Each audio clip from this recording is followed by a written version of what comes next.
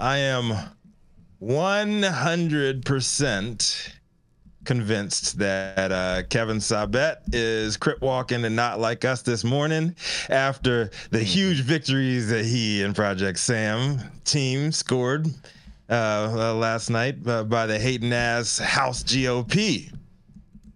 And I'll be delivering part one of a two-part story. It was updated by it will be updated by Soham Shah because there was a major update to this story also this morning from Kyle Yeager.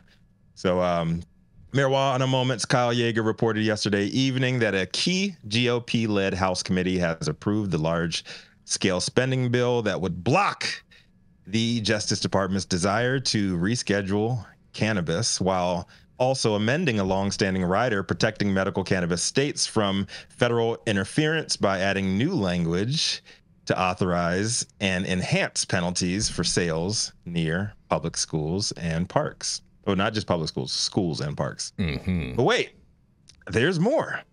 Members also rejected an amendment that would have extended those protections to all state and tribal cannabis programs, including those allowing recreational use and sales. Now, any sane person would have thought that President Joe Biden's performance in life right now would surely be enough to make the GOP chill the fuck out for once with all the fear mongering and dog whistles that they've become known for. But, you know, here we are.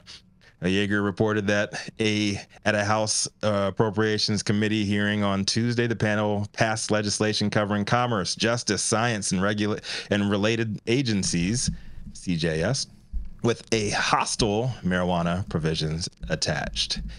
The bill, as approved in committee, would block the Justice Department from using its funds to reschedule or deschedule marijuana. Per Article A, Democratic-led amendment from Representatives Rosa DeLauro of Connecticut, the ranking member of the committee, that would have struck the provision and a number of other unrelated sections from the bill, was defeated in a vote of 20-30. GOP senators have separately tried to block the administration from rescheduling cannabis as part of a standalone bill filed last September, but that proposal has not received a hearing or vote.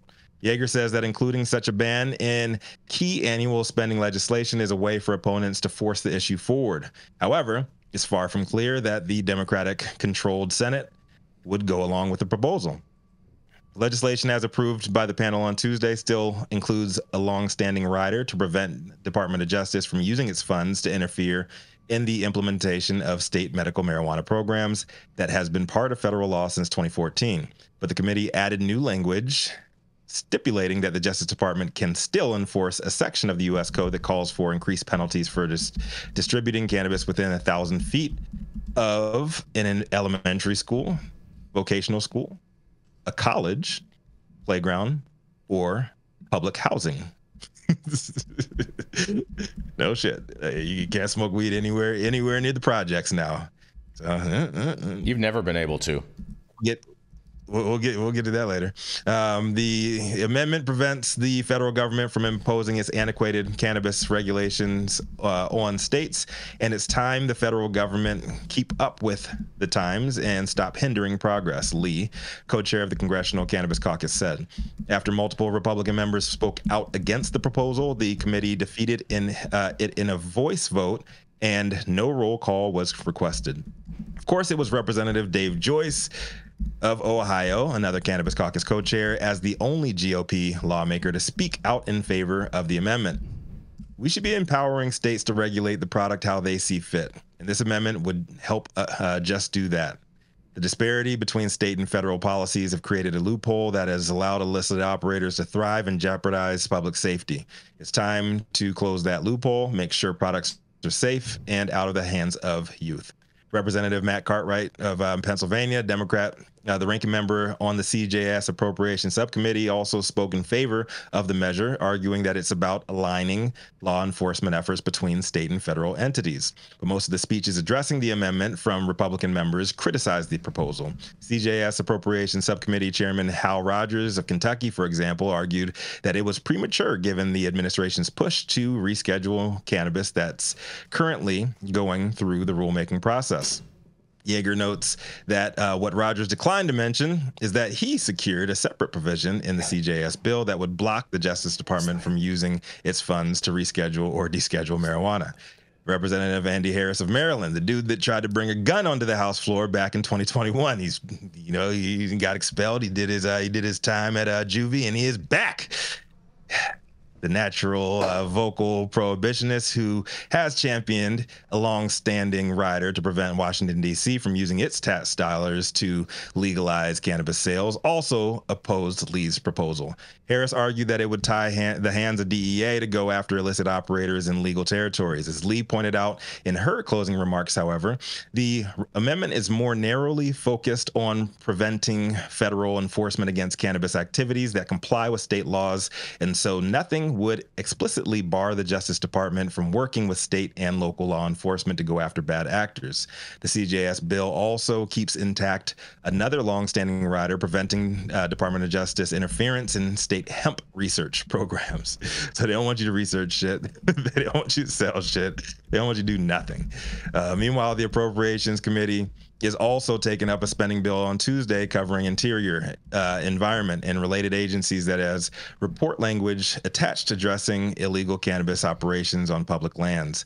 Marijuana on public lands. The committee is aware that trespassers illegally grow marijuana on public lands in California. These unlawful activities harmfully impact public water, soil, and wildlife.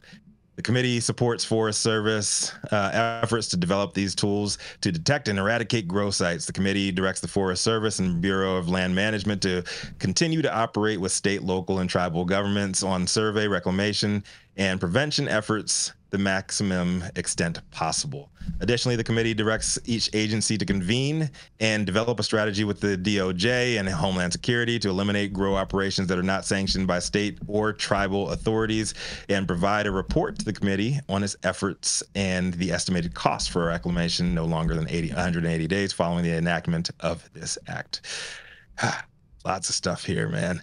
The House Rules Committee last month rejected multiple marijuana-related amendments to a series of spending bills, including proposals to ban certain federal agencies from testing job applicants for cannabis and prevent Border Patrol agents from seizing marijuana from state-licensed businesses.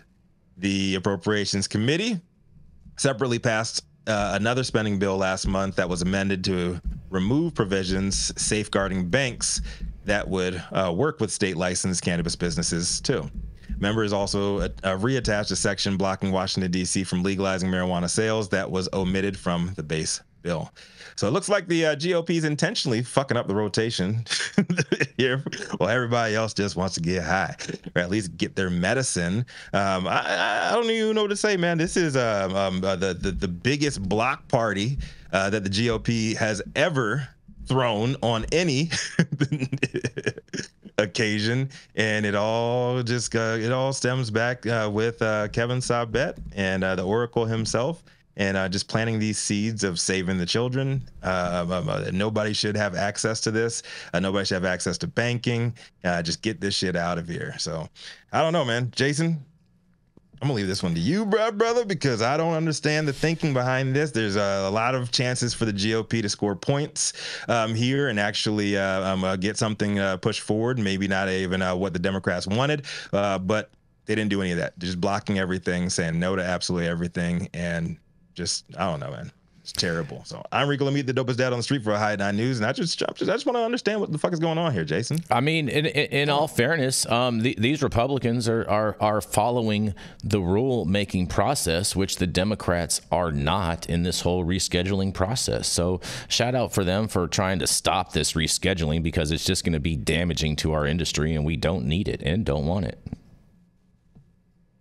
I mean, I'm calling bullshit on this. This is all posturing and pandering to their base running up to an election cycle. That they might have got that bill out of committee, but I'd be shocked if it gets out of the House and it's dead on arrival in Senate. It's not going anywhere.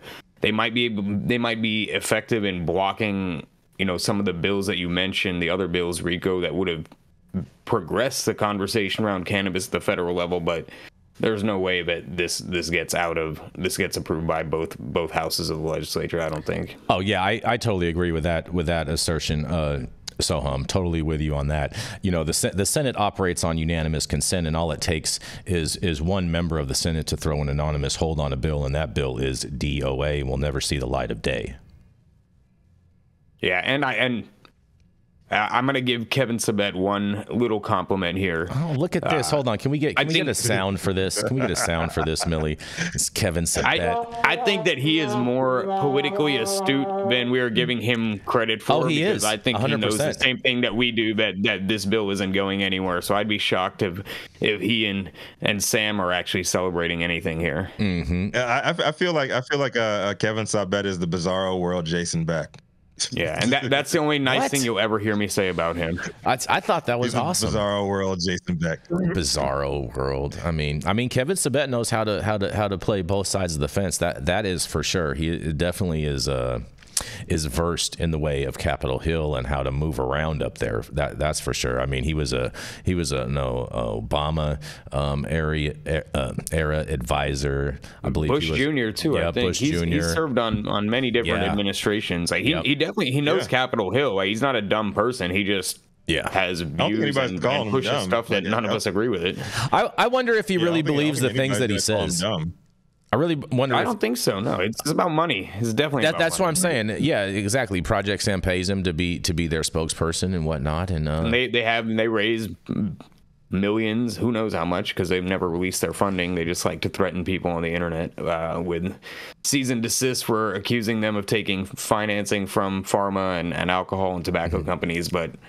Again, we've never seen them release their donor list. I know some of their donors personally, and so I'm very aware of some of who these people are. That's no surprise to me. It would be awesome if it was unearthed that Kevin Sabet was a big stoner himself. This motherfucker's just getting. Oh, bro, he's just hanging out with Hunter Biden, fucking smoking. He leaves these meetings. I was gonna say, I'd be like, if he's smoking anything, I don't think it's weed. I think he might be like you said, hanging out with Hunter Biden, and some teenagers hanging out with some fucking underage kids smoking weed in his car. Whoa, I'm gonna call it right now. That's my prediction. Yeah, I don't know about hanging out with minors. He's definitely smoking. He's smoking gas station Delta 8 vapes. That's for sure. No way, bro. He's hanging out. Maybe he's in Kentucky. No, he's in DC, bro. Hot boxing with his kids. Hold on, bro. He's boxing with his kids and the school nurse. He's in DC. They have self-certification. He probably sends his assistant over to the little trap store. You missed the joke. What was the joke? You know he lives in Virginia. You know he doesn't live in DC.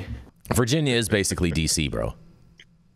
It's all like. I mean, I guess now times have changed. But there was a time not too long ago where getting caught with weed in Virginia was very different than getting caught with weed in DC. Bro, you are so right about that. Which is one of the reasons that I would always. I can remember an ArcView event about 8-9 years ago, an ArcView event, and that was one of the only times in recent history that I can remember being paranoid smoking a joint outside, because I was like, and of course, it's ArcView, so it's a bunch of rich white old guys and nobody else is sweating. I'm like, yeah, bro, like the only one of us here is gonna have a problem. I'm not buying Virginia, that one. As a Virginian myself, as a native Virginian myself, if you're ever in Virginia and you need a place to smoke, man, just go into the woods, bro. Everything goes down in the woods, man. Go into the woods.